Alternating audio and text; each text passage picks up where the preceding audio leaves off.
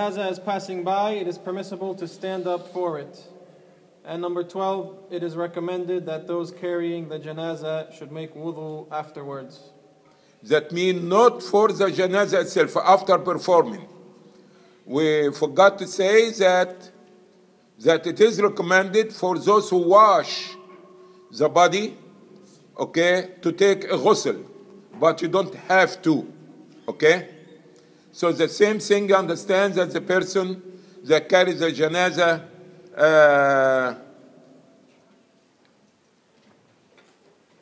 I have to double check this. My memory doesn't help me about number 12, so I have to double check it, inshallah, after the session, inshallah. Now I'm telling you about transportation and what's right, what's wrong. As for the transportation, doesn't matter how, but the main thing is that be comfortable, not to be shaking the body, not to imitate the kuffar. You may use the closed box or the open box, doesn't matter. The issue is not to be any kind of imitation, not to be any kind of wasting money, buying a special box, okay? Whatever means that is available to carry, okay? But of course, that the bottom one is the more traditional that is used or known. So it seems that we're approaching a new section here concerning the prayer, the Janaazah prayer, which is also a community duty. That means it has to be part of the community to fulfill this duty towards the Muslim brother or sister who passed away. And this for us to receive the reward and also for us to give them the dua that Allah subhanahu wa ta'ala to bless them and give forgiveness and to replace them with a better family, better home, all the things. The pictures that you see here, it shows us where is supposed to be the imam standing from the deceased person, assuming that we have more than one person in the same time.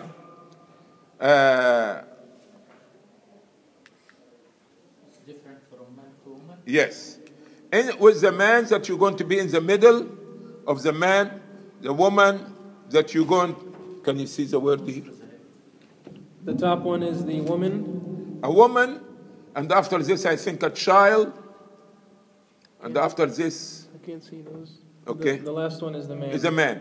You see the imam, this is the point that you see all the way down. I don't know how I can show it to you here, but you see that there is rows here, 3 rows and 1 in the front. This is supposed to be the imam.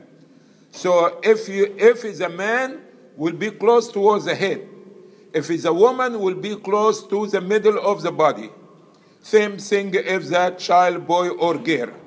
But if they are mixed, like we see in the haram case, that a lot of hujjaj, a lot of people making umrah, and you always find janazah there, this will be the order, and where is the imam will be standing, okay? So they move the body itself, because the imam could not be moved from one side to one side. He will be center, he will be there, you understand, which will be the middle of the woman, will be the head of the man. So this is the arrangement that we see in this picture. General guidelines for Salatul Janaazah. Number 1, women can participate in Salatul Janaazah. This is permissible, okay?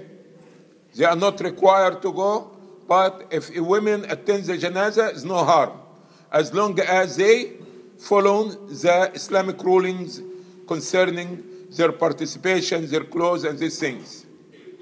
Number 2, the more people who pray, the better. And the reward for making dua for the deceased person. Number 3, it is recommended to make at least 3 rows of at least 2 people each. Okay?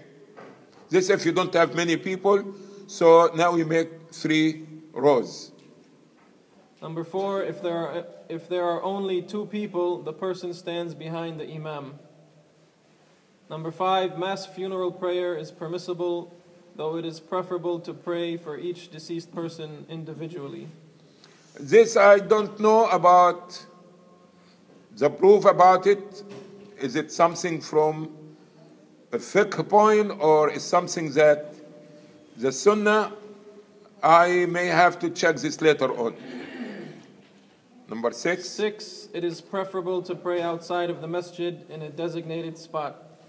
This is the sunnah. It's not preferable, but is acceptable any place. But the Prophet ﷺ usually made the salah, Janaazah, in the musalla. And the musalla is outside of the mosque, where designated for the funeral prayer, Eid prayer, okay? But if it's raining or is not available, you can do it in the mosque. 7, it is permissible to pray in the masjid. Okay? 8, no funeral prayers in the graveyard. All right? No funeral prayer as congregation.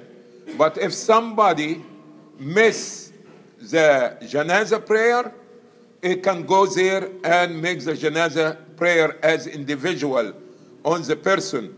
And the Prophet ﷺ had did this on the women that used to clean up the mosque during his time. Number 9, the imam stands behind the head of a deceased man or behind the middle of a deceased woman.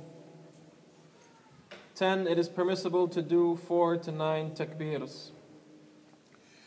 As for the takbir, the normal case is 4 takbir, okay? But in some of the Sahaba, that the Prophet ﷺ made more than 4 takbir due to their rank or to their position in Islam. So if somebody that great, not great means that he was a king or a president, no. Great in the deen. A person who was doing a lot for the deen, helping the Muslim, he can make more than 4 takbirah. 11, lift hands with each takbir. 12, place right hand over left hand on chest. 13, what to say after each takbir, silently. First, takbir, al-Fatiha plus any surah. I don't know about saying surah after the Fatiha. We have to double check these things, okay?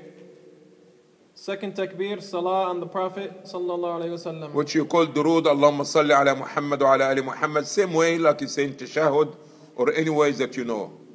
Third takbir, dua. Fourth takbir, dua.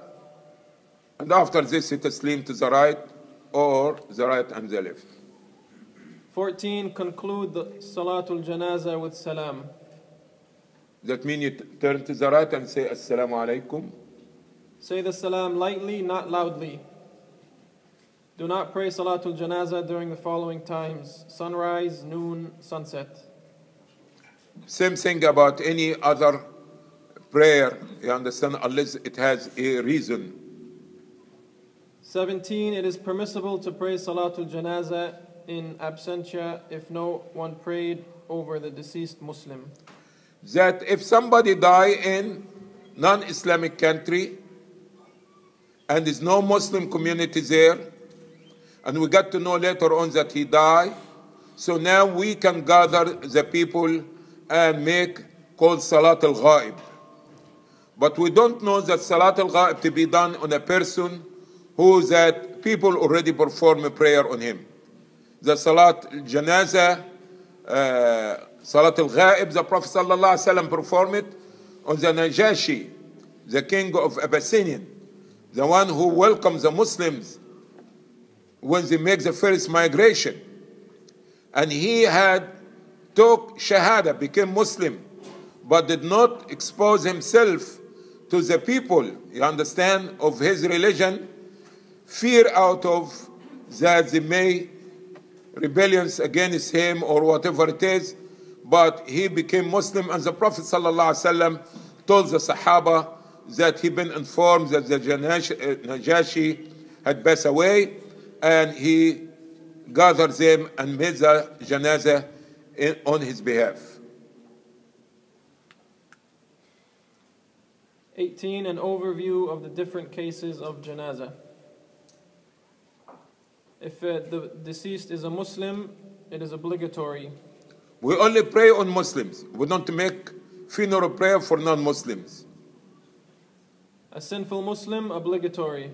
Doesn't matter what kind of sins that he's committing. Okay?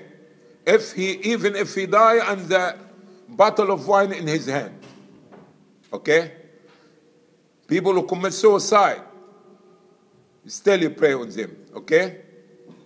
You don't say, okay, Allah said that whosoever do this and this is not your business what Allah said.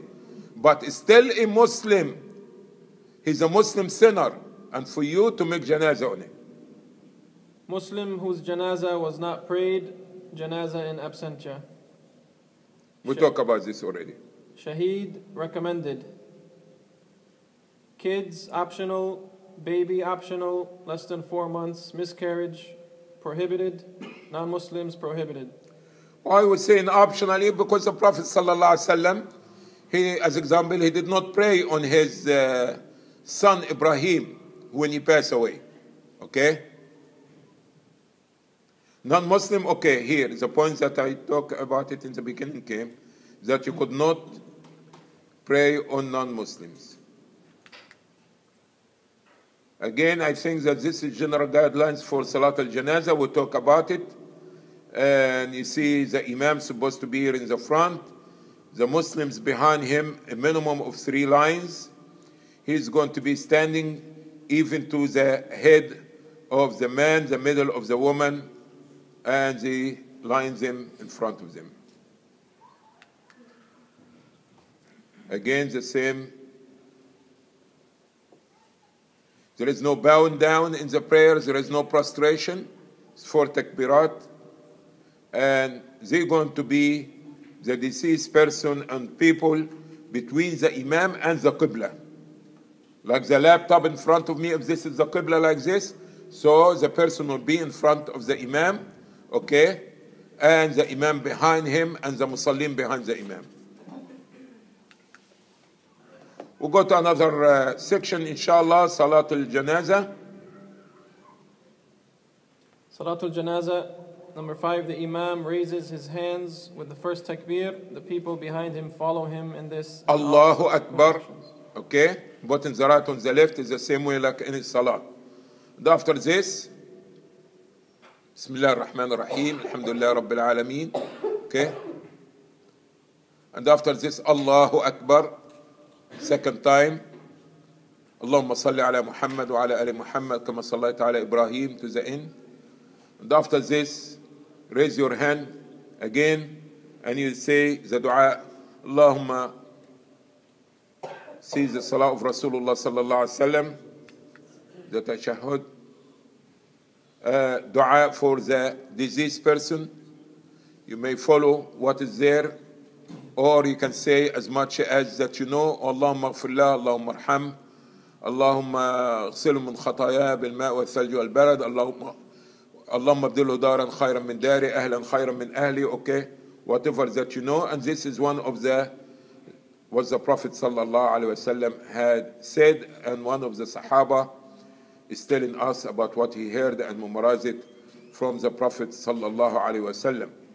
He's saying, Allahumma aghfir lah, warham, wa'afihi wa'fu an, akrim nuzalah, wa wassa' madkhalahu, واغسله بالماء والثلج والبرد ونقيه من الخطايا كما نقيت الثوب الأبيض من الدنس وابدله دارا خيرا من داره وأهلا خيرا من أهله وزوجا خيرا من زوجه وادخله الجنة وأعذه من عذاب القبر أو من عذاب النار. To such a degree that the narrator of the hadith is say, I wish that I was the deceased person because the dua of Rasulullah sallallahu alayhi wasallam that he had made for this person. You want to say? The dua in English. O Allah, pardon him, have mercy on him, give him well-being and forgive him, honor his arrival, widen his entry, wash him with water and ice and hail, cleanse him from his sins as a white dress would be cleansed from dirt, Replace for him a house better than his, a family better than his, a spouse better than his. Let him into Jannah and shelter him from the punishment of the grave and the punishment of the fire. 11. The Imam makes the fourth takbir. Sincere dua from the Sunnah is made for the deceased. Steps 11 and 12 are repeated if the Imam chooses to make additional takbirs. Okay, after he makes the dua for the deceased person, okay, raise your hand again, Allahu Akbar, Allahumma la taftinna ba'da wa la tahrimna ajra, or general dua for the Muslims, and after this, Assalamu alaikum to the right, and this will end the Janaazah prayer. Now we'll go to another section, inshallah, concerning the burial, guidelines. General guidelines for burial. Number 1, everyone should be buried. Okay? This is something general. Muslim or non-Muslim, you give him this. If you have a relative that non-Muslim and he die and nobody's there to bury him, you can go and do this. Okay? But you don't participate in any session of worship or prayer or anything like this. And if I'm not mistaken, that Ali, may Allah be pleased with him, the cousin of the Prophet sallallahu alaihi wasallam, when his father died, he went and asked the Prophet sallallahu alaihi wasallam to bury his father, and the Prophet permitted him to do so. Number 2, Muslims and non-Muslims should be buried in separate graveyards. 3, the shaheed of the battlefield is buried where killed. Let's go to number 2 again and hear it again. Number 2, Muslims and non-Muslims should be buried in separate graveyards. Okay. Renting, you understand, or taking 1 acre from their land. No, Muslims, they spend money for everything. So why they could not get their own graveyard? This never been the tradition of the Muslims to be bury somebody among the non-Muslims. Number 3, the shaheed of the battlefield is buried where killed. Everyone else must be buried in a graveyard.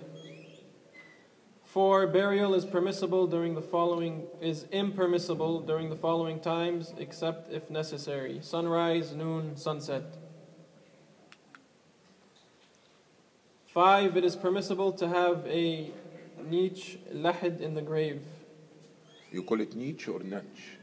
I don't know. Okay. Anyway, this is what I was going to talk to you about, inshallah, about the different burial of Muslims. But I think we're going to have a picture later on to show you but we call it lahd. Okay? Lahd means like deviation or going out of the normal way. Naam? You put it in the side of the grave. Yes. We're going to see the picture, inshallah. We're going to explain it to you. Number 6, only the men lower the deceased into the grave. This is not a job of women, okay? This is not the job of women, all right? For them to be going down 5 feet and holding a body, and you understand? So they don't participate in this. 7, relatives and guardians should lower the body into the grave. If possible, it is permissible for the following relatives to bury in the order of preference given. And this actually in a time that there is not enough room or there is no graves enough, you understand? Otherwise, that everybody, like we said, the normal case, that everybody be buried in one grave.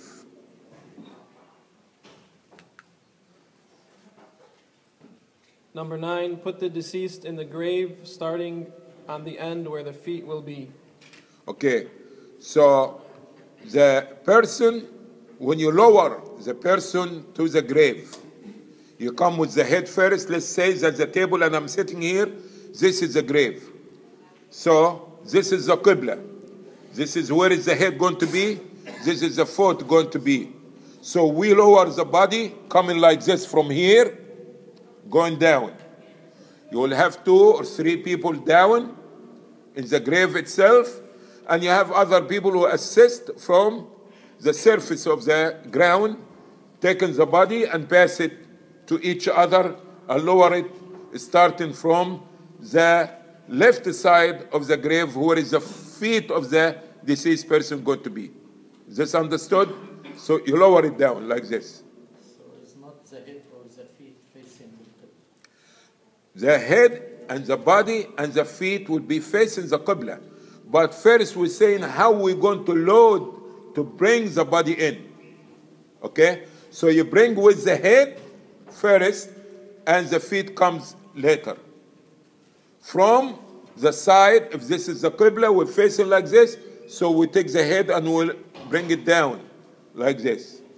After he lays the person down, now we're going to show how is the body going to be. Number 10, no one who is intimate the night before may enter the grave. Okay? So the person who have a relationship with his wife, and why, I don't know why, we practice this according to the practice of the Prophet ﷺ, and we do it, and without asking why, I don't know. But this is the sunnah, the practice. Number 11. 11, the deceased person should face the Qibla laying on his or her right side. Okay.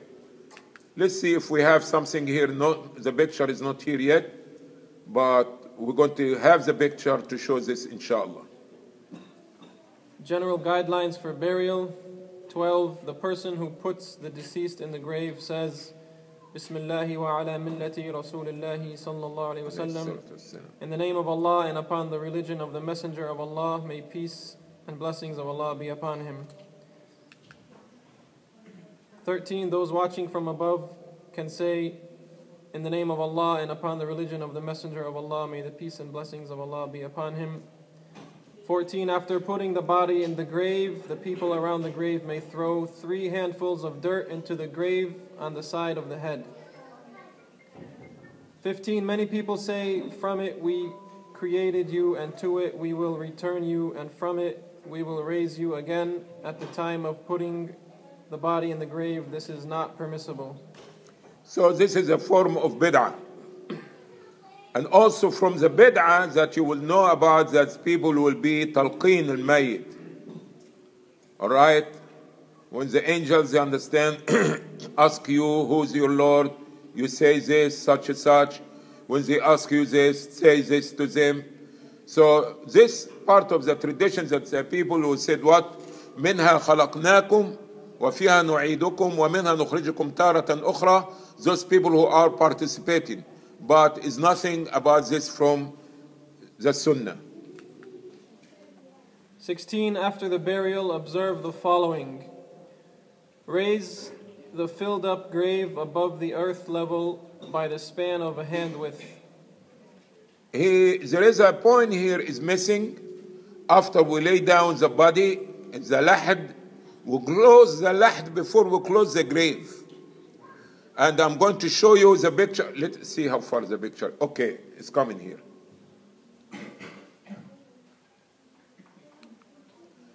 That we close the lahd. The lahd is a niche to the side, so you got bricks to close it. Okay? And you seal it.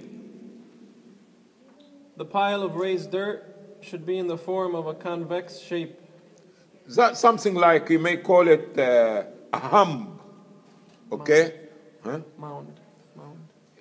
Yeah, okay. This is mountain of, but it's not to go raise it more than 1 hand span. And this for purpose for people to know that there is somebody here. Because the grave of the Muslim is respected. You don't sit on it, you don't walk in it. Okay? Next. It is permissible to mark the grave with a stone or marker to identify the grave. You can do so, but not a special stone. Does not have to be. Okay? For putting a special stone spending money in it is not acceptable. Putting a stone and putting the name, where he born, what degree he got, what day he born, and what day, all these things from the practice of the non-Muslim. And the Prophet ﷺ had happened one case only, if I'm not mistaken, that Uthman ibn Mad'un, that the Prophet ﷺ had marked his grave for the family to be buried there. Okay? But in general, is not. If the person is buried, one should not say loudly, La ilaha illallah. After the burial, it is permissible once in a while to sit and remind the people of what happens after death. Actually, this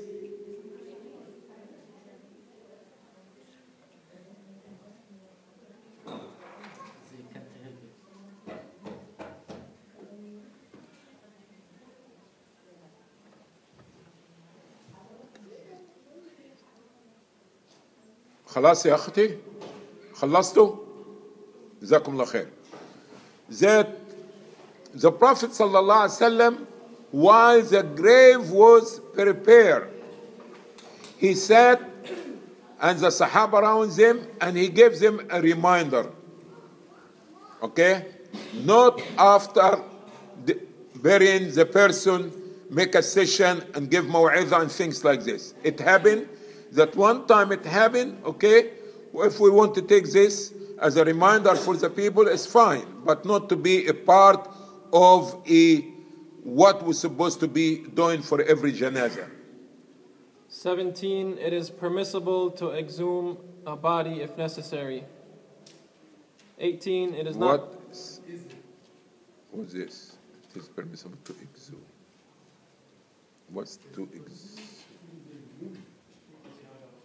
Do you know what this word? Anybody know what exhume means? Huh? To remove it. Oh, okay, yes. And in a case that we do not have enough room for burial, okay? And this grave been used before, that you can take what remaining from the bones of this person and move it to the side and use the grave again. But nowadays we have plenty lands to do things like, okay? But if anything happen that is still acceptable, and it have to be done in a respectable way. 18. It is not permissible to pre-dig your grave. Some people, out of preparing themselves for death, or to be more conscious about death, they go themselves and dig, or ask somebody to dig the grave for them while they're still alive. This is not from the Sunnah. Now let's look here to the right side of the picture of me. I don't know, it's supposed to be maybe your left side there. This is the grave already been filled, and the other one shows you the grave how it's supposed to be digged. There is some mistake here about the diagram. If you look to the word top of the grave, can you see it? Anybody see it? Is it clear there? Okay. Go down and you found the lahd. L-A-H-D. Do you see it? Yeah.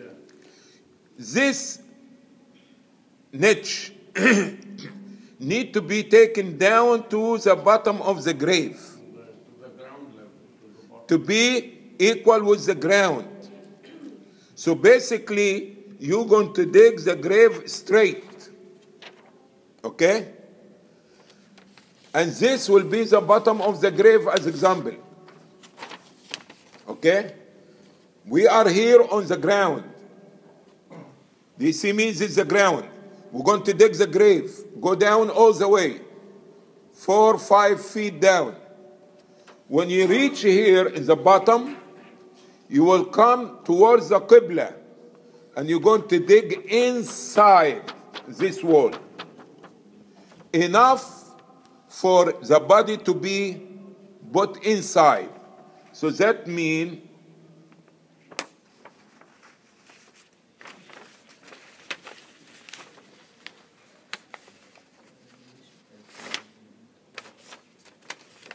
will look like this.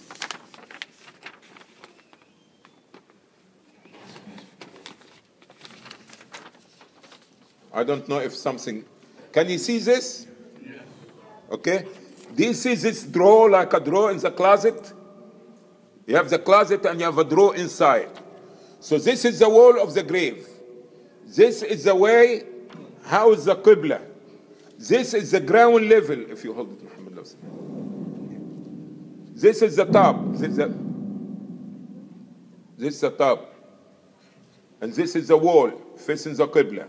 I went all the way down, and after this I came here and I dug about maybe 1 feet or 1.5 feet inside. You got it? Anybody see the picture? You see how the side looks side? How to look? Now, can I get your pen, please?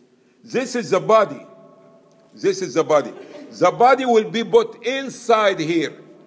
Exactly will be like this here. So you got the ground here, you have the dead body here, and you have the wall here. This niche, this inside, they call it lahd. As the Prophet ﷺ said, al-lahdu lana. Lahd is for the Muslims. وَالشِّقُّ لَهُمْ. Shiq will be like this.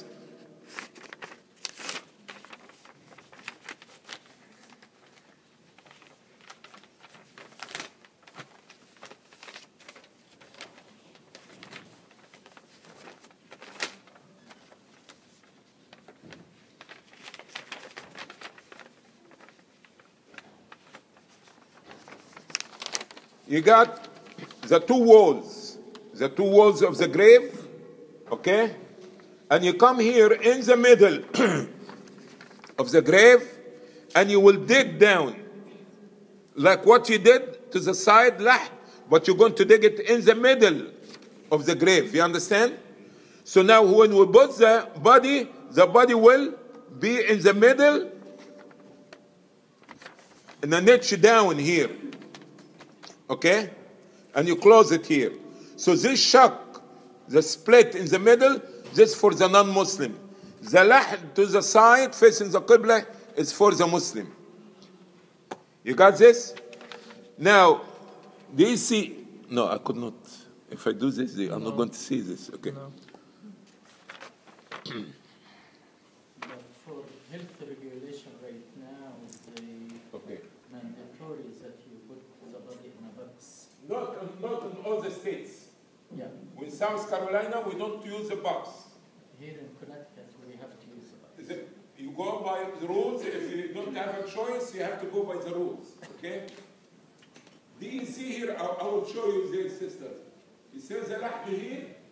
So now after we put the dead person here, now you're going to close this area here with a brick. You put it beside each other and you cover it so no snakes, no anything, you understand? Right? So anything will come to the body. You got it? Is it needed for me to explain it there, or you understand? Nobody? Okay. Now the brother is saying that about it is requirement or a must that you have a box. Like I said, you have to know about your state or your city. In South Carolina, alhamdulillah, we still have this relaxation of the law. We have our own graveyard. We do whatever we want. We shroud the person with no casket, nothing, and we put it in the ground, and that's it. Okay? So you have to know about the rules that apply to your place. It was only recently. Hmm? It was recently. Before we used to do that. Yeah, you see, Muslims, like I said yesterday, this morning about da'wah, there is many things so relaxed to us here that we don't even have it back home. And we should take advantage of it because you never know. If we are not using these things, Allah will make this thing disappear, be taken away from us. But if Muslims get united together, and they go address their senator or what their local area, they can make a change.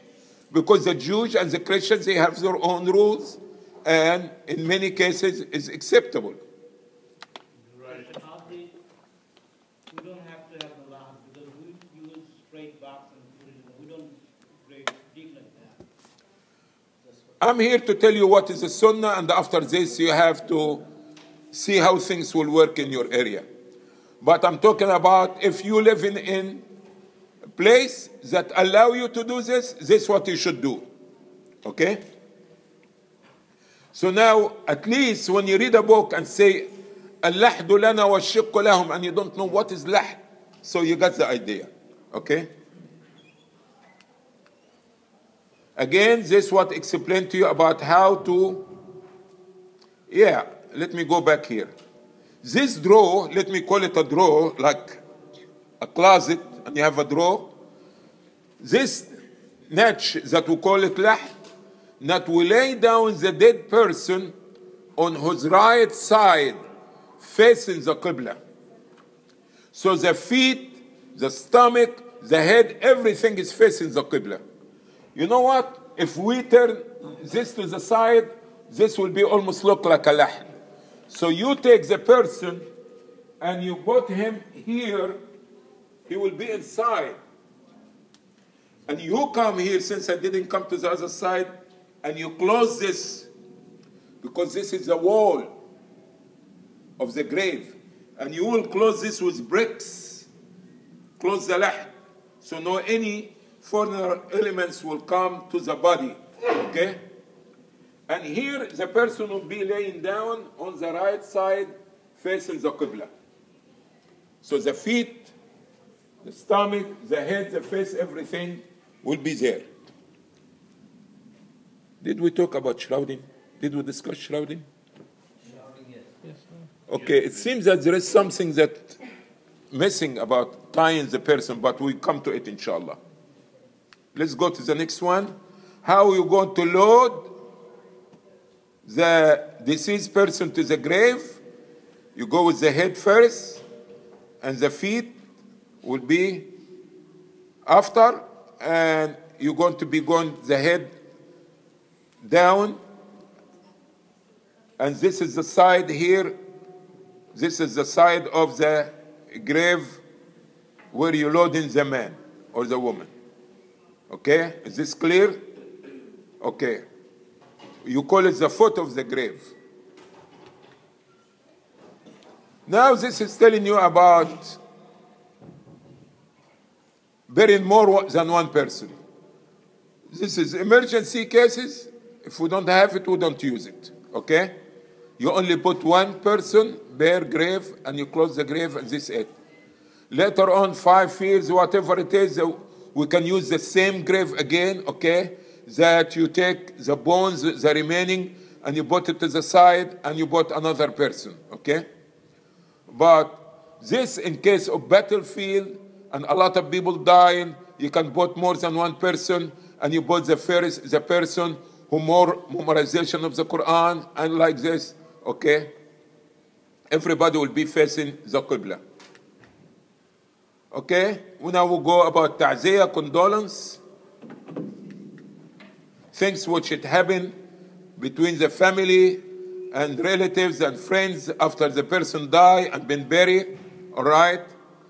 And let me remind myself as well as my brothers and sisters here with hadith Rasulullah sallallahu alaihi wasallam that when the person die, okay, he or she by 3 things: his property, his family, and his deed.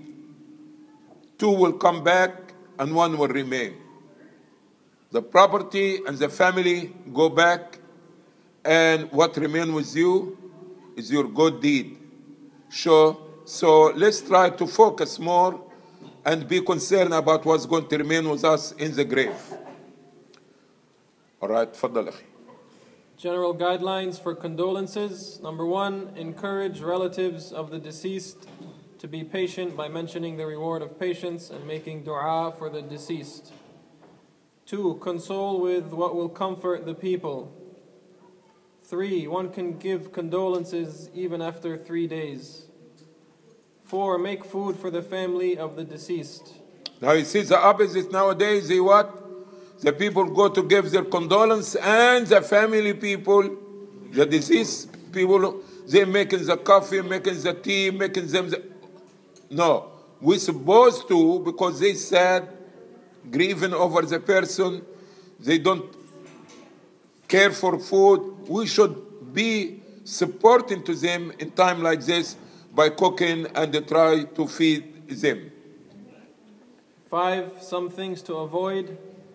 A, gathering for condolence in a home, a graveyard, a masjid. This is not from the Sunnah. If you meet the family, you understand, you give them the condolence and this is it, but you don't make a special gathering for these things. B, relatives of the deceased preparing food for the visitors. 6, pass your hand over the head of the orphan and be generous to him or her.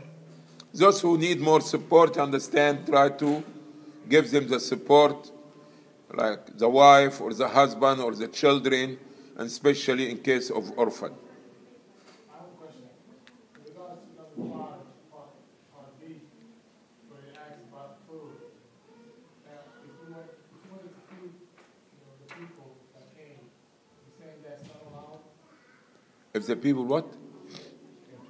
He's asking about the feeding It is allowed. the family of the dead person, if they want to feed the people who are coming to visit. Is that not allowed? First of all, there is no visits. There is no gathering for condolence. This is not the Sunnah. Okay? Number 2, that the Prophet ﷺ said, "Isna'u ala Ja'far ta'aman." Do for the family of Ja'far food. So we do the opposite. We need to follow the Sunnah. At least be aware about what is the Sunnah. I'm not saying that eating the food would be haram. 7. 7, the deceased benefits from the following deeds. A Muslim's dua for him, fasting, taking care of the debts of the deceased, good deeds of the children of the deceased, what the deceased left behind, knowledge, running charities, pious children. Okay, about the fasting, I don't know about this unless that your mother or your father, this is a different case, and that they have a obligatory fast, that means a promise that had made vow and they did not fulfill it. If they die, understand, without fasting Ramadan, and they did not get out of this illness or the feeding or anything like, but you understand, for me, for my uncle, I'm going to fast every Monday and Thursday, or for my sister, or for my brother. This is not, we don't know about this in Islam. وَأَلَّيْسَ لِلْإِنسَانِ إِلَّا مَا سَعَى. That a human being doesn't get anything unless he did it himself. The ibadat that is done is only beneficial for the person. Only in one case, that the person that his children doing for their father or their mother. Other than this case is not acceptable. About useful knowledge will benefit you after, as long as the people are still using it. Okay? Like, you can see the Imam al-Bukhari, rahmatullah alayhi, collected Sahih al-Bukhari, and we're still using this hadith. This is something that will benefit. Continuous charity. That you put a charity for things to continue, to be continuing in use. The rug, building a mosque, anything beneficial for the people, water fountain for people to drink. This is called continuous sadaqah jariyah. graveyard visitation. It is permissible to visit male or female, as long as he did not commit any wrong or sin is the way how you visiting or the way how you go about it. The Prophet ﷺ is saying, ألا إني كنت قد نهيتكم عن زيارة القبور ألا فزوروها فإنها تذكركم بالآخرة أو كما قال صلى الله عليه وسلم. Indeed, I had forbid you before, previously, about in visiting the graves, and what? Now you can visit it because it gives you reminder about death and about the hereafter. And the scholars in general, they say that the khitab al-Nabi sallallahu alaihi wasallam is for general, for male and female. But if a woman going to be going there and putting dirt over her head, crying and weeping, and get emotion, and go there with tabarruj, not the proper dress code, and mixing with men, we said to her, no, because you committing sin, you are not benefit by your visit. What is supposed to say there? Fadal.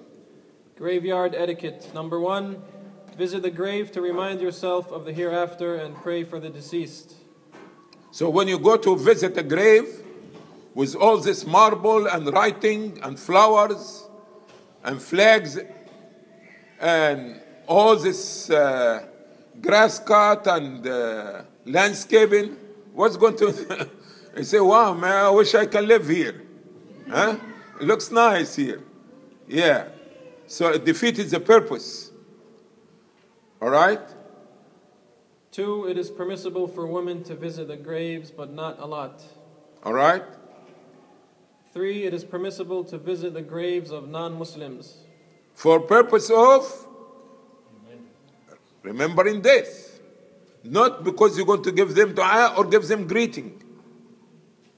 And even the Prophet ﷺ told us, إِذَا مَرَرْتَ بِقَبْرِ كَافِرٍ فَبَشِّرْهُ بِالنَّارِ. If you pass by a grave of a kafir, give him the glad tidings of hellfire. أَبْشِرُ بِالنَّارِ. So it's nothing, you understand? But we have enough grave. But if you're looking for the reminder, but when you go to the graveyard of the kafir, applying to these rules, it doesn't work. All these flowers and all these candles and all this landscaping and... 4, Dua while visiting the graveyards. Peace be upon you all, O inhabitants of the graves, amongst the believers and the Muslims. Verily we will, Allah willing, be united with you. We ask Allah for well-being for us and you. And this to be said in Arabic, if you could not, at least say, Assalamu alaikum. أهل الديار من المسلمين والمؤمنين. السلام على أهل الديار من المسلمين والمؤمنين. Okay? 5, reading the Quran at the grave is not permissible. Okay? By yourself or hiring a reciter, like they do in some countries. 6, it is permissible to lift one's hand in dua at the grave. 7, face the qibla for the dua, not the grave. 8, when passing by the grave of a kafir, no salams, no du'as. 9, no need to put flowers, roses, or plants at the grave. I don't like the word no need. You could not do this, you understand? So my English is not that good, so when I read the word no need, but it's okay to do it. Is it? Anybody? I think Prophet Muhammad did part of the body. Yeah, how many times did the Prophet do this? Yeah, it's good. Alhamdulillah, Jazakallah khair. But who here receiving revelation from us? No one. The Prophet been informed that this person is punished in the grave. So he put a green plant on him, hoping that Allah will enlighten his punishment as long as it's still green. But how do you know if this person in that grave is punished or reward for you to do something like this? So it doesn't apply. All right? We see a traffic light here, it says at almost 3 o'clock, or common mistakes. Oh, this is need a session by itself. Do you need a break or continue? Continue, huh? Okay. This is the main hadith applied to Janaazah or other than Janaazah, and I hope that everybody pay attention to it. من أحدث في أمرنا هذا ما ليس منه فهو رد. Whosoever introduce, invent, add into this matter, this affair, this religion, anything is not part of it. What means not part of it? That means it's not been taught by Allah or His Messenger. Will be rejected. Will be rejected. Tell me, but brother, I'm saying Salah al-Rasul. What's wrong with Salah al-Rasul? I say, is nothing wrong with sending peace and the blessing of the Prophet, but can you say, سمع الله لمن حمد اللهم صل على محمد وعلى آل محمد? Or instead of سبحان ربي العظيم, say قل هو الله أحد الله الصمد سمع الله لمن حمده. What do you think about this? Anybody taking a nap? Anybody agree? Can we do this? What's wrong with Quran? Quran is good. Yes, Quran is good, but this is not the place for Quran. Sayyidina Muhammad did not do it. Alayhi salatu wassalam. Sayyidina Muhammad sallallahu alayhi wasallam didn't do it. This is it. Khalas. Like you say, khalas, bas. Especially in Salah. No, especially in anything in the deen. The Prophet. Salah. No. Hold it. The Prophet sallallahu alayhi wasallam. Let's see what the hadith is saying in Arabic. Man ahdatha fi. Oh, it says amrina. Oh, didn't say salah. Ma laysa min. What about zakah? What about hajj? What about death? What about marriage? Amrina, our affairs, our matter. Can we agree? I agree with what you said. No, what the Prophet said, Amrina. The meaning which you said, we follow Sayyidina Muhammad. Alayhi Salah, salam. Good. Hajj, all the things which related to the worship to Allah subhanahu wa ta'ala. Okay. But What is worship? 1 second. No. It's good. It's good. It's benefit. Hajj, Sawm, Okay. No. Do you mind for me to tell you? قل إن صلاتي ونسكي ومحياي ومماتي. So there is nothing in the Muslim life that has nothing to do with the deen. If the deen did not say anything about it, do it in whatever way you want. But if the Prophet ﷺ did not do it, we are not going to do it. He said, say my prayer, my sacrifice, my daily life, everything in my daily life, and even my death is for Allah, by Allah.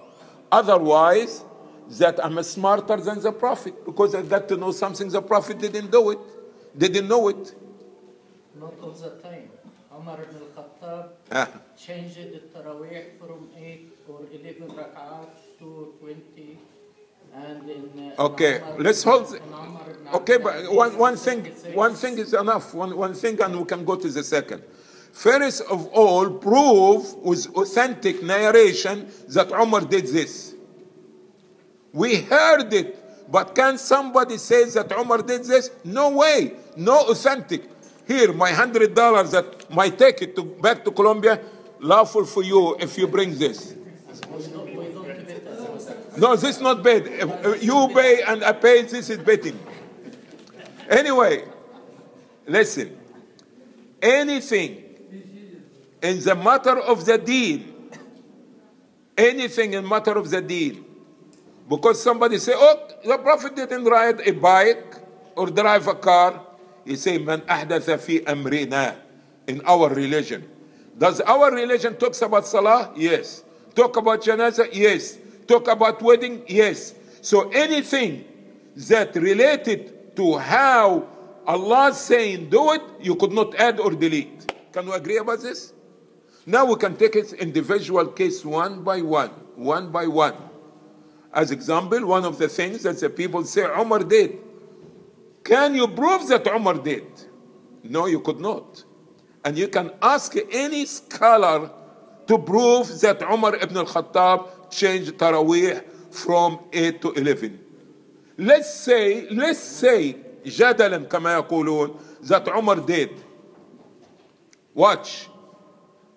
You have the Prophet and you have the companion. Which one will know better? Allah, the Prophet sallallahu alaihi wasallam said, وَخَيْرُ الْهُدَى هُدَى Muhammad. So why you leave the best and go for what is good? Must be something wrong now.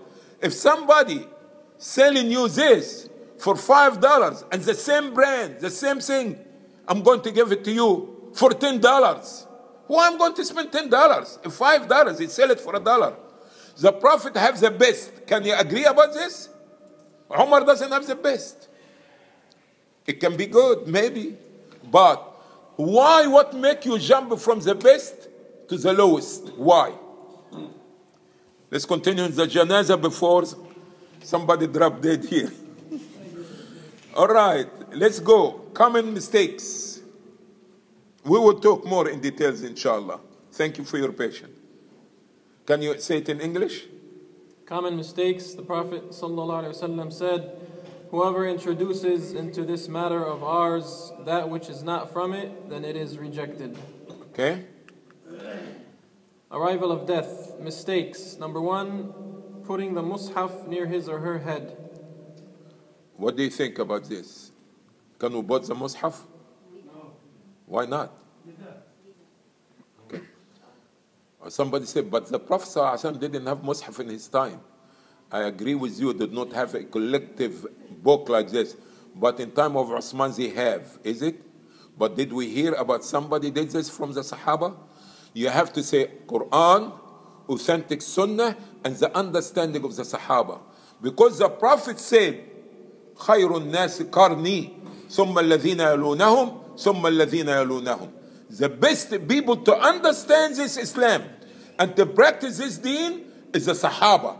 After this the Tabi'een, and after this the Tabi'een. So if we did not have anybody through this 3 generations did something like what we want to do today, it's better to leave it alone. Number 2, believing that the devils come to him in the form of his parents and invite him to disbelief.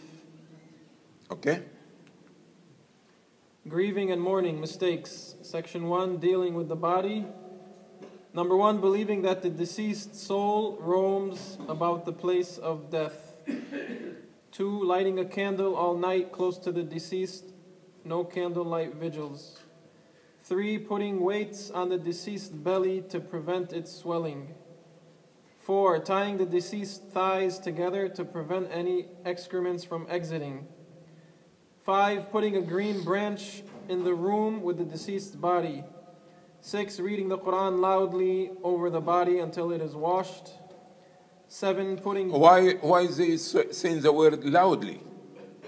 I don't see what loudly or secretly, understand? There is nothing to say they read the Quran when the person waiting for the washing. 7, putting dust in the deceased's eyes and saying nothing kills the son of Adam's eyes except dust. 8, placing a mushaf on the deceased's chest or near him. Section 2, announcement of death. 1, announcing the death from the highest minarets. 2, announcing the death in newspapers or by pasting a sheet of na'i to the doors of houses and stores. Morning, na'i, that means to announce his. 3, describing a deceased by al-marhum, the one who has been granted mercy, or al-maghfur lah, the one who has been forgiven. They should instead ask Allah to grant him mercy and forgiveness. Because we don't know what Allah is going to deal with the person, okay? We see the appearance, but we don't know what's in the hearts of the people. So we say al-maghfur lah, the man that been forgiven, or the shaheed, or whatever it is. We leave this up to Allah. 4, referring to the deceased as shaheed. Section 3, grieving and mourning. Number 1, abstention from any person who witnesses the occurrence of death from doing any work for 7 days. 2, abstention from eating until the deceased is buried. 3. The families weeping with every lunch and dinner. 4. Mourning for a full year, during which the women avoid using henna and wearing nice clothes or jewelry. 5. Turning carpets and rugs upside down and covering mirrors and chandeliers. I'm sure that some of these things you never heard about it, but in different cultures they do different things, okay? So in case that anybody involved in it or know back home they do these things, you have to know that these things is not from Islam. 6. Abstinence from eating certain lavish types of food during the mourning period, such as fish, grilled meat, liver, and so on. 7. Hanging the deceased picture, putting black ribbons around it, talking to it, and so on. 8. Hiring professional wailers. And also this you understand about hanging the pictures in general. You know this is forbidden in Islam, okay? And the Prophet ﷺ said that الملائكة لا تدخل بيت فيه كلب أو صورة. Angels, they don't enter the house that has a picture or a dog. 8. Hiring professional wailers to encourage the people to cry by reciting poetry and other things that raise their emotions. 9. Hiring reciters or running tape recorders with Quranic recitation. This became a big fashion, you understand, in some Islamic countries. And you have the reciter, he has an office and the secretary and appointments. And it depends who the reciter is going to be, the price is high, and all these things. 10. Wearing specific clothes or colors, like black for the mourning. Section 4. Condolences. Number 1. Making it a regular consoling practice to shake the hands of the deceased's family members, hug or kiss them. 2. The family members forming a line near the grave for receiving condolences. 3. Gathering in a specific place, the house or rented hall, to give or receive condolences. This is culture. This is not part of the deen.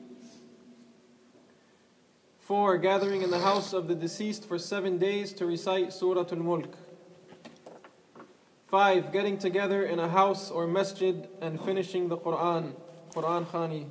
Is this Quran? Say Quran Khani here? Yes. Oh, good. Because everybody will know what this.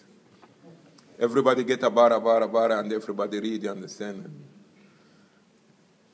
Okay. 6. Limiting the days. Is haram? Did the Prophet do it? You say it is not sunnah, but is it haram? Yes, because it's bid'ah. Anything, let me explain to you, my brother, okay? With all respect. Anything that you do it, seek nearness to Allah, is not recommended or understood by the Sahaba, it is bid'ah.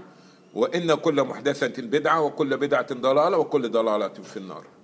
1 + 1 = 2. Why some of the ulama, the big ulama, talking about fada'il al-a'mal? What is fada? Where is fada'il al-a'mal? Where is fada'il al-a'mal? It is extra. Extra, that means the ulama had reached a level of understanding in the deen of Allah, what can bring you closer to Allah than the Prophet. So that means the Prophet had betrayed the message. That means the Prophet ﷺ did not tell us enough what to bring us closer to Allah. And if any Muslim reaches to this belief, it can take him out of the Islam. The Prophet ﷺ bil mu'minina ra'uf rahim. He cared for us about everything. He wants us to be in Jannah. He wants us to have the best places. Did the Muslim practice all the Sunnah to do something that is not Sunnah? Why we go to things that is not even recommended, not even known to the Sahaba, and we come to say the ulama. If a person is true alim, he will stick to the Sunnah. Because the Prophet ﷺ said, فَإِنَّ كُلَّ مُحْدَثَةٍ بِدْعَةٍ. You know the Sufis got the direct from Allah. The Sufia, they got the direct communication with Allah. This is what they claim. Astaghfirullah. This is what they claim.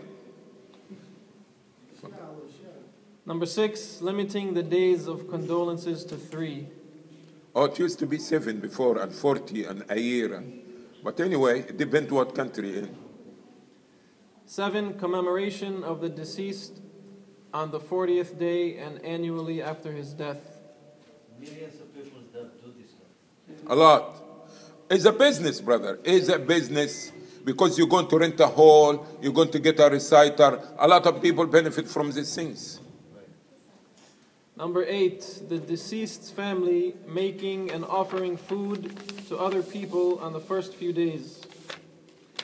9, wearing black or other specific clothes or colors for offering condolences. Continue.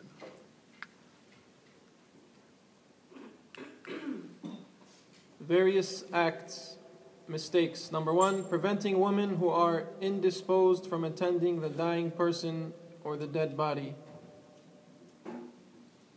Number 2, the deceased's close relatives giving alms or praying 2 rak'ats on the first night.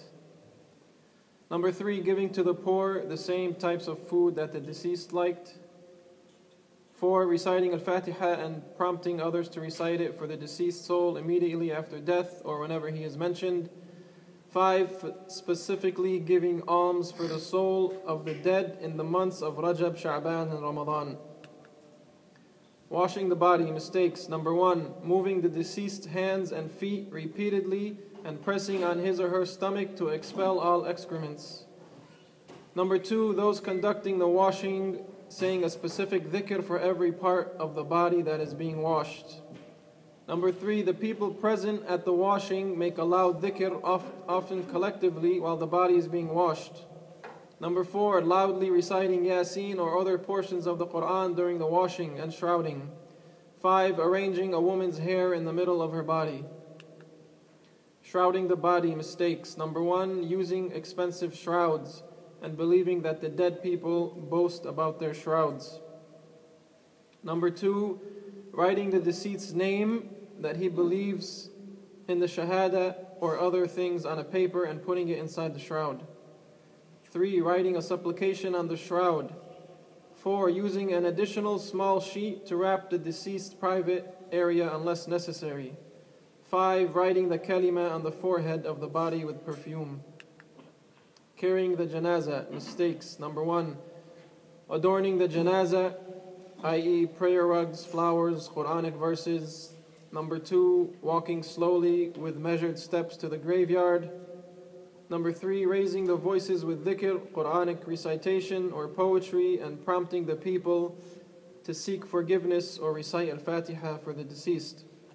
Number 4, putting a turban, fez, crown or other form of head covers over the coffin to indicate the deceased's gender. 5, proceeding the Janaazah with flags, flowers, wreaths, or the deceased's picture. 6, slaughtering sheep at the doorstep after the Janaazah leaves the house, believing that it protects from more death. 7, preceding the funeral with food to be distributed after the burial. 8, believing that a good person's body feels light and moves fast. 9, giving alms and offering juice to those walking with the Janaazah. 10, carrying the Janaazah for 10 steps from each of the 4 corners. 11, crowding over the bier. And 12, talking about worldly affairs while following the Janaazah. The Janaazah prayer, mistakes. Number 1, praying Salatul Ghaib for a person, although it is known that Janaazah prayer had already been performed for him. Number 2, praying Salatul Ghaib every day after Maghrib for all the Muslims who died on that day. Number 3, the Imam standing near the middle of a man and by the chest of a woman. 4, taking off the shoes and standing over them during the prayer. 5, saying after the prayer, exalted be he who has subdued his slaves with death, and exalted be the alive who does not die. 6, prompting the people after the prayer by asking them, what do you testify about him? So that they would reply, he was a good man. Burial mistakes, section 1, before the burial. Digging one's grave prior to death. This was not done by the Prophet ﷺ or his companions. One cannot foretell in which land he will die. 2, slaughtering a calf upon arrival to the grave and distributing its meat over the people present. 3. Making dhikr around the bier before burying the body. Section 2. Mistakes during the burial. 1. Putting blood from the slaughtered animal in the grave. Number 2. Calling the adhan while lowering the body into the grave. Number 3. Lowering the body from the heads or the qibla side of the grave. 4. Putting soil representative of Karbala in the grave. 5. Placing a soft plush piece of velvet under the body in the grave. 6. Spraying rose water over the body in the grave. 7. Throwing soil into the grave with the backs of the hands. 8. Saying specific dhikr while throwing each handful. 9. Reciting Al-Fatiha by the deceased's head and the beginning of Al-Baqarah by his feet, based upon a weak hadith. Section 2. After the burial, mistakes. Number 1. Making talqeen, prompting with the shahada for the deceased in his grave. Placing 2 stones on a woman's grave. Number 3. Praising the deceased and lamenting over his grave after the burial, eulogies. Number 4. Putting food and drink over the grave to be taken by the poor. Number 5. Giving alms around the grave. Number 6. Pouring water over the grave. Number 7. Raising and building the grave with marble and making upright tombstones. Number 8. Painting or coloring the grave. Number 9. Lighting a torch at the grave. 10. Writing Quran, dates, poetry, and other things on the tombstones. 11. Planting flowers, myrtle, and other plants on the grave or placing green branches on it when it is visited. 12. Hanging the deceased picture on the tombstone. 13. A person standing up to deliver a speech after the burial. The admonitions that Allah's Messenger ﷺ gave were not in the form of speeches, were not his consistent practice, and he did not deliver them while standing. 14. Do not dismember the corpse. Visiting the grave mistakes. Section 1. Specific days and times. Number 1. Specifically visiting the grave on the 3rd, 7th, 15th, and 14th days after the burial. Number 2. Specifically visiting the parents' graves every Friday based on a fabricated hadith. 3. Specifically visiting the graves on the days of Eid and the day of Ashura and the middle of the night of Sha'ban. 4. Specifically visiting the graves on Mondays and Thursdays. 5. Specifically visiting the graves during the month of Rajab, Sha'ban, and Ramadan. Number 6. Specifically visiting some graves on the day of Arafah and crowding around them in large numbers in resemblance to what pilgrims do on the mountain of Arafah. 7. Visiting a deceased's grave early on the morning following the burial in order to alleviate his loneliness. Number 8. Sleeping a number of nights up to 40 by a deceased's grave. Section 2. Unsubstantiated rituals. Number 1. Standing quietly by the gate of the cemetery as if asking permission to enter. 2. Standing near the grave with hands on the chest as if in prayer. 3. Performing tayammum upon reaching the graves. 4. Reversing the salam by saying alaykum as-salam instead of as-salamu alaykum to the dead, based upon a misinterpreted hadith in this regard. 5. Giving admonishment in the graveyards during nights with a full moon. 6. Raising the voice among the graves with La ilaha illallah or other forms of dhikr. 7. Seeking help from the dead person or asking him to supplicate for the visitors. 8. Visiting the grave for the purpose of supplication and believing that the supplications are more acceptable there. 9. Slaughtering and sacrificing animals by the grave. 10. Sitting on the grave. Section 3. Praying and reciting Quran. Mistakes. Number 1. Starting the visit with praying 2 rak'at, reading in them Al-Fatiha, Ayat al-Kursi, and Surah Al-Ikhlas, and offering the prayers, blessings to the deceased. 2. Reciting Surah Al-Ikhlas or Yasin over the graves based on fabricated hadiths. as was indicated earlier. Number 3, paying someone to recite Quran over a grave and offering the reward of the recitation to the deceased. 4, offering the blessings of one's act of worship like prayer and Quranic recitation to the dead Muslims. Number 5, taking mushafs to the graveyards to read from them or placing them on the graves for others to read. 6, praying in the direction of the grave. 7, praying near the grave. Section 4, the prophets and righteous. Number 1, traveling specifically to visit the graves of the prophets and other righteous people. 2, asking the visitors of the graves of the prophets or other righteous people to convey their salams to them. 3, calling the visitors of the graves of the prophets or some righteous people pilgrims. 4, touching and kissing the graves of the prophets and other righteous people. 5, making tawaf around the grave of the prophets and other righteous people. 7, visiting Yahya alayhi salam's tomb in the Umayyad mosque in Damascus on Saturday mornings and believing that doing that 40 times is a means of atonement. 8, believing that the supplications are acceptable by the graves of the prophets and other righteous people. 9, putting curtains around the prophets or righteous people's graves. 10, believing that sustenance and victory are granted to a town because it has the grave of a specific righteous person in it. Special issues. Allah subhanahu wa ta'ala says, so ask those who know the scripture if you know not. Frequently asked questions. Number 1, can a woman visit sick men? Number 2, is it okay to visit a dying non-Muslim? Number 3, severed body parts. Number 4, Salatul Janaazah for the aborted and the miscarried. All right. With these questions, inshallah, a woman visiting a sick man that is not mahram for her, that if she company, understand, by her husband or something like a mahram, it may be acceptable. Other than this, not to do unless that there is a matter of a necessity to be done. Number 2, about a Muslim visiting non-Muslims, okay, who is sick is fine, but especially those who did that you purpose of da'wah, okay, purpose of da'wah that you may give him the shahada before dying.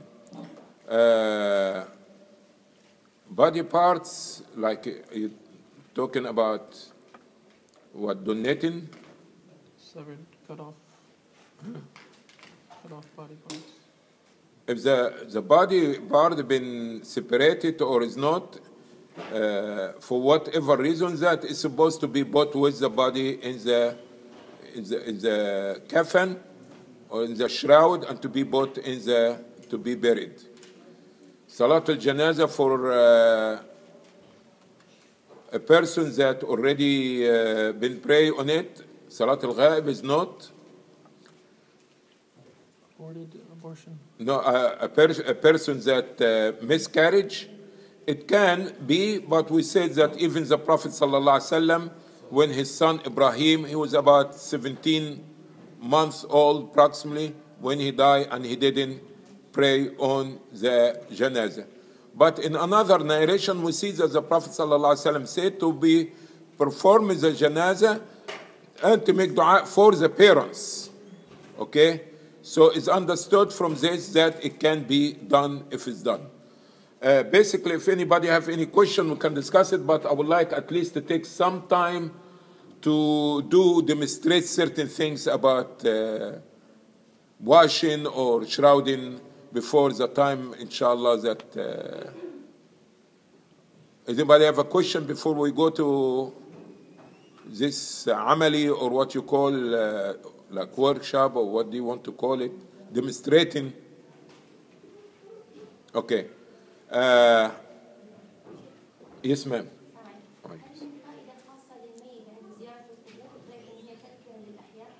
تذكرة للأحياء ودعاء للميت.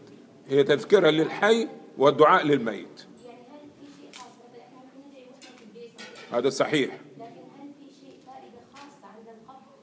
لا أعلمها. يعني أنا سمعت إنه هناك الميت يفرح في زيارة هذه أشياء لا يعني لا أستطيع أن أجزم بها إلا إذا في دليل. And الله أعلم. I say Allah knows best. If nothing that I have from Quran or authentic Sunnah or the practice of the Sahaba that I could not say there is a beneficial for the deceased person. But the dua is, and like he said, that we can make the dua any place. Yes, this is true. But sending the salam and making the dua is something beneficial for them. Regardless you do it at your home or you did it there. But it is, أَلَا فَزُورُوهَا فَإِنَّا تُذَكِّرُكُمْ بِالْأَخِرَةِ. This was the Prophet ﷺ said, and Allah knows best. All right. As for demonstration, for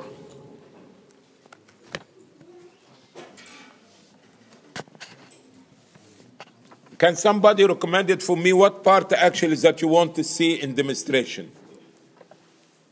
I would like to see how you put the clothes. Okay. The brother want to see about the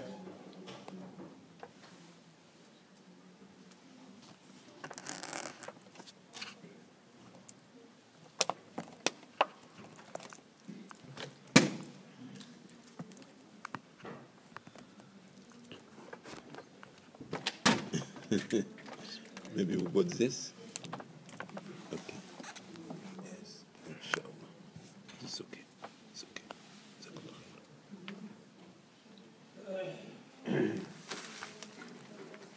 I'm sure that I said this is some of the stuff here that we're supposed to be using. Scissors.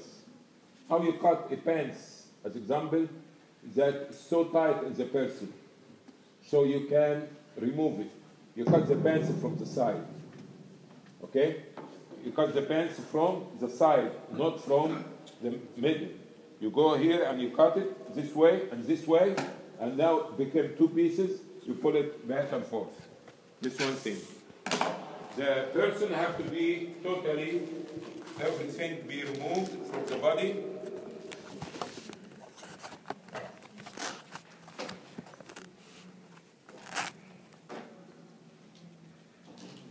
Where is this function board?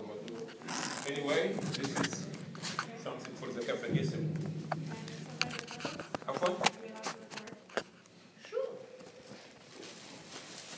It's a free country, free speech.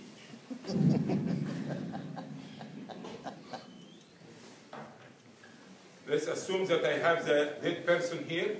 At least one of the young boys want to come and lay down. This is not the coffin that we can use. You can see how it's small. Can you imagine me as example putting this? It's not. But we need a big sheet which will be at least double wide.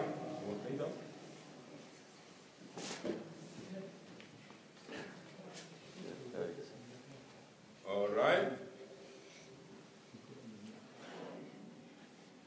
So when the person dies, I will take a sheet and fully cover the person. Don't worry. Don't get scared. Okay? Now, this is the person how to be left until you're ready to prepare the Janaazah. Okay? Now, wow. That's not a reaction, just like it. Yeah, but I think this came from India or Pakistan. Now, when the person that I'm going to wash him, can I cut a piece of this? Yeah, you got a scissor?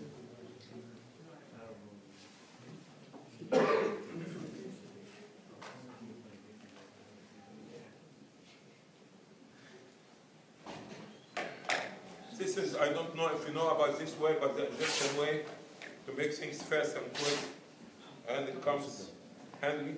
Okay? The international way. International? I'm sorry, brother. I thought that is, but invented in Egypt. Now, when I'm washing the person, okay, this is supposed to be the way that the person is covered. Okay? This is for a man. The woman, same thing here. but still, you understand the cover is this.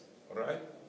So when I wash, I have the gloves, and I'm washing with under, okay? With this cover on it.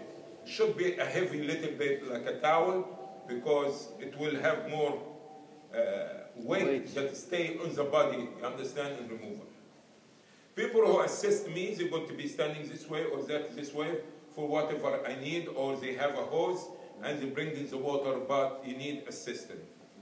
We do the right side first.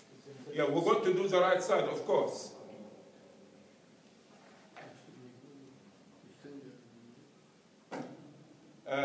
What else I want to tell you about the washing? Yes, we start with the private parts, okay, with Zohid is covered here, okay?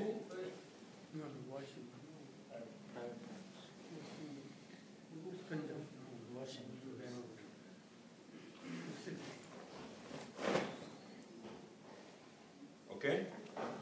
So now somebody pour in the water or holding the hose for me. I have my gloves and I start with the private parts, okay? From under and everything, okay? This is the first thing. You should change the gloves, okay? Because you're going to touch his face, all these things, all right? This is the first thing. And after this, I start with the wudu. The hands and the arms will be a little bit tense, but it can. Somebody pour in, and you make the intention for him that you washing, okay? Hands, the other hands, you understand? And after this, you start with the mouth, nose. You do not pour water inside, but a little bit over the lips or between the lips and the nose. And you wash your hands and you go over the face, washing it, okay?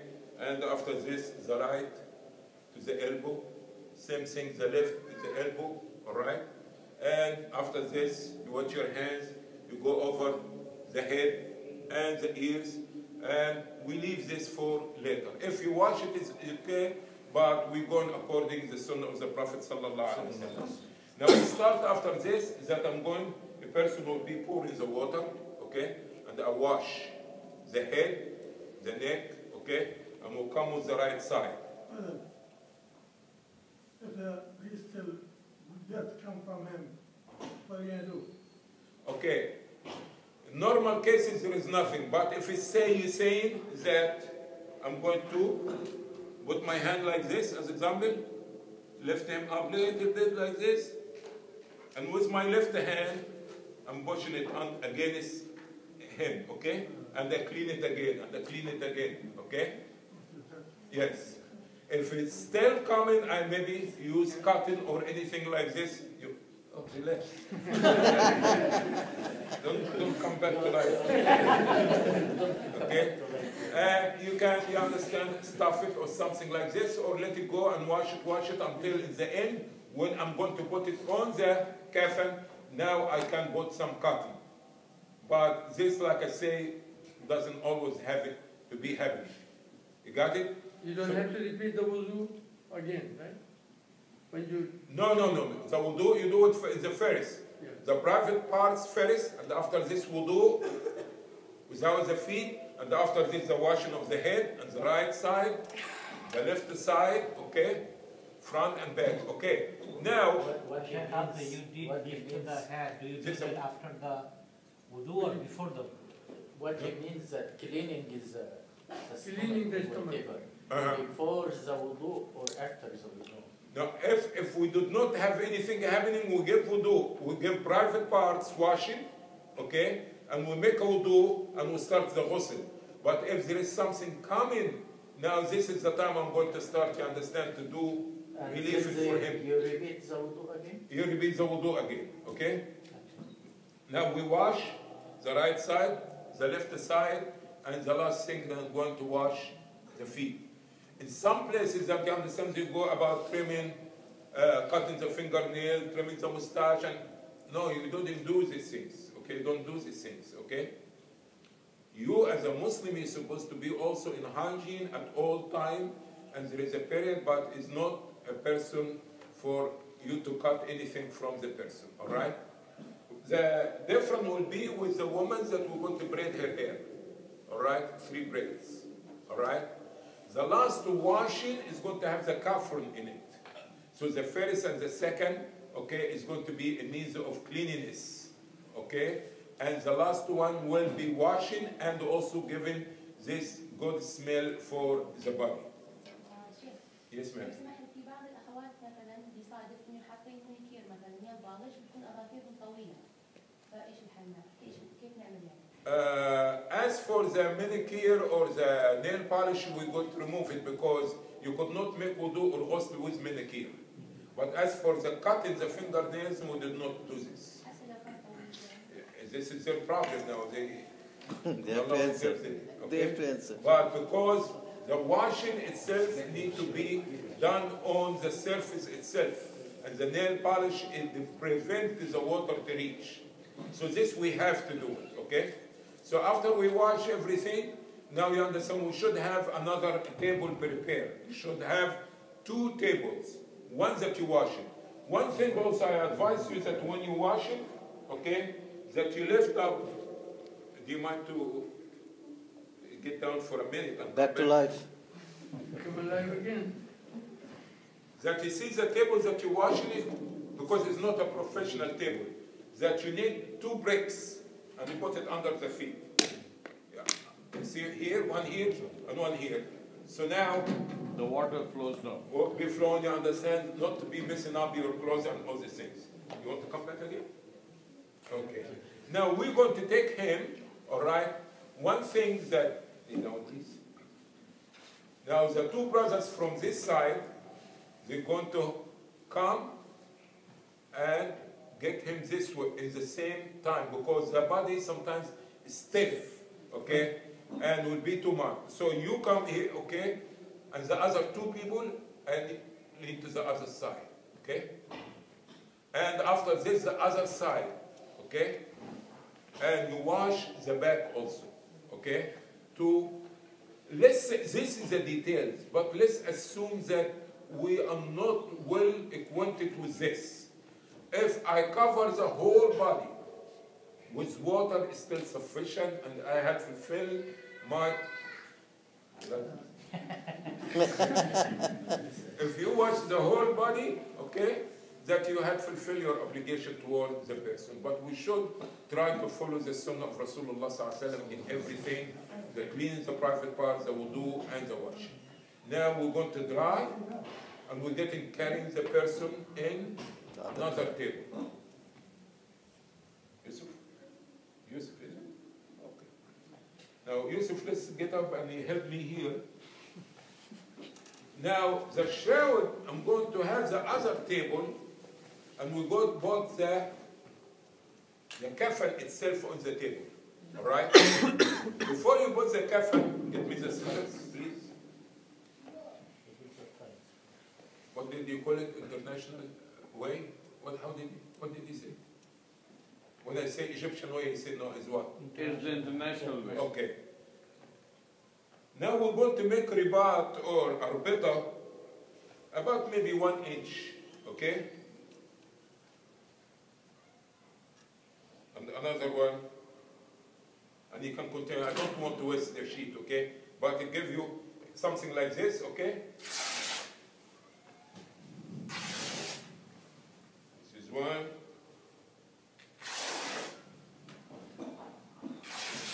2, about 3, 5 of them.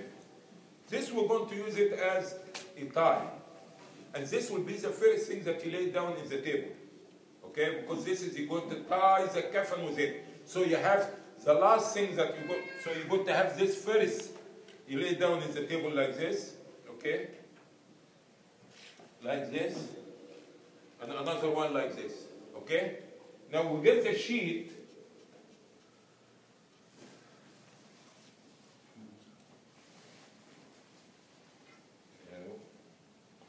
Because it's not a big sheet. Hold it in front of me. No, from the other side. And I'm going to lay down the sheet on top of the ties here. Okay? This is 1. Lay down all the way. And about maybe 1 foot is going to be dragging from here, and another foot dragging from here. Okay? Now I bring the second sheet and put it on top of this. And the third sheet and put it on top of the second one. So how many sheets I have here? 3. What under the 3? 3 or 4 type. Yes, okay? And we lay down here the dead body after we dry the body and we bring them in a dry table with the sheets, everything is there. Now the person will be here in the middle. Okay? Go ahead, Yusuf. So, Sheikh Adly, there is no requirements for the measurement. While you say that depending on the size of the person, you will pick the measure. Okay. The scissor underneath. Yeah. Oh, this, what's this? The scissors. Scissor and the microphone. Go ahead. All right? Now this is, yes sir. Yeah, like I said, you understand? The size of the person. This, okay, we're going to see it now. Can you imagine somebody? We have to take in consideration that you're going to be carrying this, okay? So if you have a big man like me as a zombie, okay? You see? So you don't want to be carrying on after this thing exposed. We have to be worried about the person not to be exposed, male or female. But now we have the person laying down like this. One thing to make it easy in you is that you make it different in the sheets when you lay down in the bed. Make them one a distance from the other one, little bit, about 1 inch. Will make it easy for you that you found the first sheet or the second sheet, okay? Do you understand what I mean? Okay. Anybody doesn't understand? So this is the first one. So the second one will be on top of it, but what? An inch. Like an inch, the other side. And then number 3, you understand, sisters?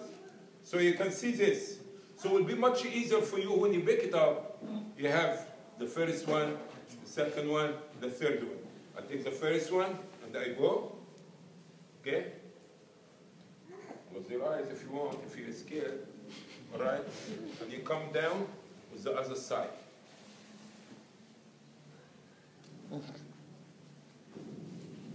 See, you barely can do. All right. The second sheet. No. The third sheet. Going again. Okay? And now I come here. Okay? And I'm going to tie. All right? And here to tie. Here, this will be, you see, like also a tie here. And a tie here also. So like this is what I said, that you will leave about 1 foot under it, okay? We've got another tie here, okay?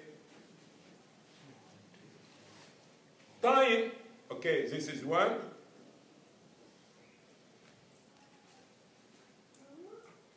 Are you breathing, Yusuf? Yeah. Are you still there? Okay. Tie.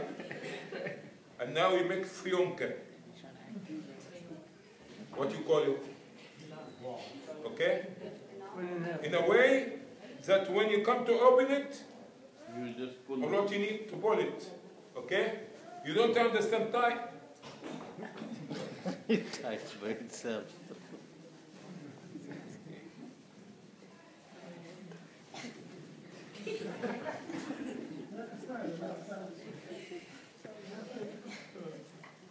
So all this is okay. Can you imagine that you're doing a real Janaazah now and you have, because the material itself, okay? So we need to you have make one. sure. Don't make a knot over it. Make it in a way that you can pull it, and after this you can Open it. okay? But at the same time will be secure, and you come, pull it, okay?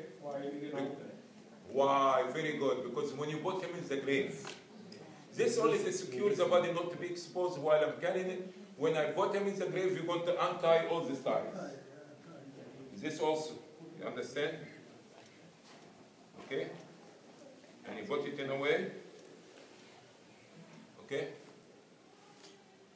And you have the one here, the 3 sheets. Okay? 3, if you need more, you understand, 5 is no problem. Remind me what else you want to know. I'm sorry. Okay, I just reminded you about the hands. Huh? About the hands, this is the hands here. Okay? If it worked, alhamdulillah. If it didn't It work, doesn't work. One time it happened, we couldn't pull the hand. you could not put the hand? Even if you put it like this and you tie them together? Well, you have to tight it. Okay. But if not, it does not have to be. Okay? But the main thing is that the body is covered properly and to make sure that there is no chance of being exposed when you carry it from table to table or you take it in the grave, all these things, this movement. So this is the reason I'm saying get something that will be sufficient, that will cover this. This is supposed to be coming this way. Okay? You remind me, guys, about anything that are supposed to. Now, when I put him in the grave, this is the Qibla here. Okay? So, Allah is on the other side.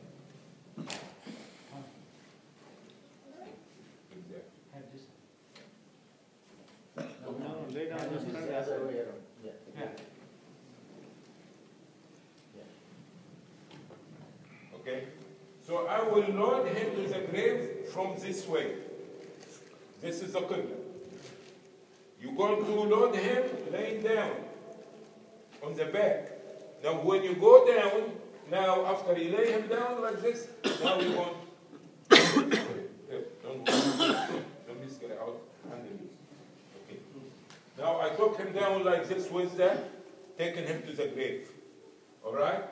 But now when he's in the grave already, now I put him inside the lahd, and now this is the way how it's going to be, and this is the time you understand.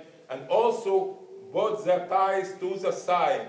So will be a matter not to be stretching and looking for it. Will be on the side, you can pull it this way, pull this way, and this is the way how it's going to be. And after this, I will come here, because he's inside now. So I will come here and build. Put these bricks, one beside each other, and close any gaps between them. And after this, you can pull the dirt. So actually, the dirt doesn't fall on the deceased person. If falling, can you move back a little bit to the side? See, he's in the lahd now like this. He's in the lahd. Okay? And all these bricks. So here is where is that? Dirt will come. Everything will come this way. Apart from the bricks, you can also use wood, right? They use wood and then they use mud and cover it up. Acceptable. Acceptable. Any question? Anything that you help me about, remind me or ask me something? After ghusl on the first table, will be dried by a towel or something like that? Yes, you dry the bed because you could not put him in the, it will make the coffin wet. Okay. You see? And before even you transfer him there, you try to dry him as much as possible. And you bring him back and dry and all these things. So when you go there, it's not going to be wet. Can we use dryer? Dryer?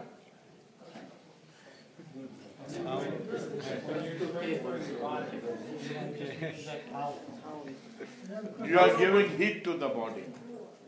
You try to avoid that kind of thing. No, cold dryer. Have you ever used a cold dryer for yourself? هل في حكمة إن That's a question. حطوا في اللحم؟ Sorry, blower. ما الرسول قال اللحم لنا والشق له. لا حتى نقول لا أدري ذلك. عشان انا قرات مره لابن عثيمين ان الارض لما تكون رمليه اعتقد يكون لحم او يكون لا أدري هذا، بل إن البعض قال إن هذا لأن الأرض كانت رخوة والأرض كانت صلبة، فمعنى ذلك هذه لأهل مكة وهذا لأهل المدينة، بس لا أظن هذا. لا أظن، أنا ما بقول إن أنا أعرف من ابن عثيمين، ولكن يعني الإنسان بيسمع من هذا ويسمع من هذا ويقرأ لهذا ويقرأ لهذا، ولكن الرسول يتكلم في العموم، اللحد لنا والشق لهم، فهذه مخالفة أهل الكتاب، حي أو ميت. Any question? تفضل. When do you wash the feet ever, or you don't during the like? You don't wash the feet during the whistle. You wash the feet? Yes. Yeah.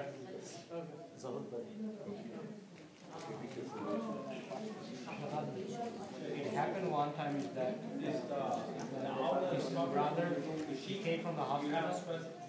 He was on the intensive care. What happened is that they rushed the body at night time. The hospital, what they did is that they didn't take out all the, sometimes you have catheter and the pipes and everything. So it was taken out. Is it, you have to take out everything? Actually, if anything that you're going to pull it out of the body, due to medical care or anything, it's going to bring about more blood and more things like this, you cut it closer as much as you can, put a tape on it and leave it. Okay? Because sometimes, understand, you don't know how much you're going to be dealing. Plus, we don't want to understand too. Yeah, it can be some disease and things like this. Leave it. Be careful. Leave it. Yes, sir. Excuse me, please. Excuse me. Excuse me, please, so I can hear the brother there. Please, please. Yes, sir. You transfer the body and then you put it back on the sheets. You leave the sheet on there covering the outer, and then you pull the sheet over the other separate sheet. At all time, when you're processing the washing and moving to the other table and putting, you don't pull this towel. You may take the wet towel and replace it with a dry towel at the same time. That you put one like this and you pull the other one out. Okay? And after this you put him there. Still you don't pull this unless that you pull something in the hot. And you, after this. Under no case, under no condition, the private parts of the dead person to be exposed or be touched. It means that he takes a towel after you put the first layer. You put it. Exactly. And when he was washing and drying, now you can get with a clean, dry towel, and you can pull it up like this, and you pull the other one, and you put the clean one. You do the best you can. There is 3 sheets, right? 3 sheets? There are 3 sheets? 3 sheets. One of them is the qamis, right? Qamis? No. Qamis and duna imama and all these things. This not. This what we did. This is the sunnah. This is the way how it is. There is no qamis, nothing. Equal sheet. That was wrong. Okay. That crime is gone. Yeah, okay. That was time of Dahiliyyah. Sheikh, I have a question. There was if there is action, there was a case that somebody died in a car accident, the body was in 2 parts. It's cut completely. And so how do we deal with that? Okay, like I said, the blood, contagious disease, anything, put in a bag, make tayammum over the bag, and this it. Okay, do not go and mess up, you understand, everything and take the pieces and no. So get it in. We can put it in the plastic, the barrier bag, the plastic bag. Yes, sir. And they do tayammum on it. Yes, sir.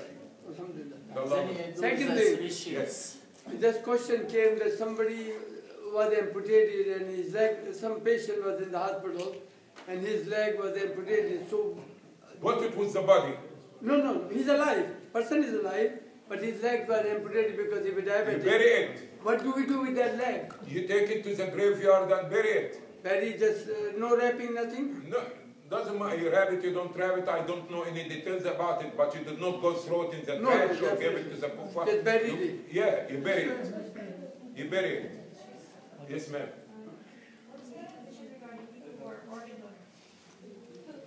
It's not what is the condition about the people about organ donors. The respect and the honor of the body of the Muslim while he's alive equal to while he's dead. No donor. So I don't advise that you be part of this. Okay? Plus, humiliation and exposing the body and all these things is not for you to participate in something like this. Allah.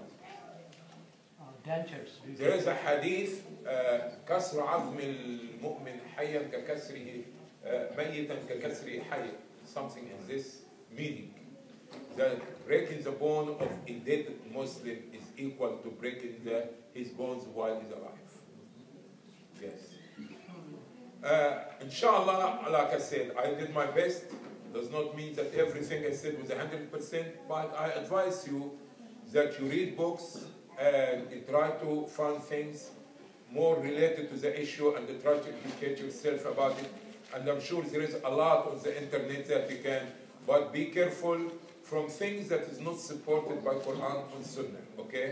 So try to select where do you go to get more information. And like I said, this book, أحكام الجنازة وبدعها, okay, will be one of the best books that you can read. And if I'm not mistaken, that it is in English, it's in Arabic, and I think it's Urdu also. By who? Sheikh Al-Albani. Muhammad Nasir Al-Albani. Allah send mercy in his soul. Ameen. Any other question? Please forgive me for my shortcoming. And by the way, I think I have a demonstration part of videotapes on YouTube or Google about Janaazah, and I have lectures there. I have what you call this, a site on YouTube, okay, that you can visit, Muhammad Adly, okay, the official site of Muhammad Adly on YouTube. It talks about Janaazah and talks about demonstration of things like Salah and many things, but you have at least 2,000 segments there. So if you try to get a segment once a week, inshallah, you will get some knowledge. I'm not saying that you don't have the knowledge, but it will increase your knowledge, inshallah, and give you something that I try my best to make sure is authentic and is correct before you read it. So this will be easier. If you found something for Sheikh Al-Albani, Sheikh Ibn Uthaymeen, Salih al-Munajjid, all these people, inshallah, is reliable and you can take from them, inshallah. Jazakumullah khairan. May Allah reward you for your patience. You did very good. Although that we delay you only for 55 minutes. We're supposed to close at 3, but it's 4 o'clock now. But I can go and get graduation certificate. I'll be back here for after Maghrib or after Isha. Maghrib. Okay, whatever you told me.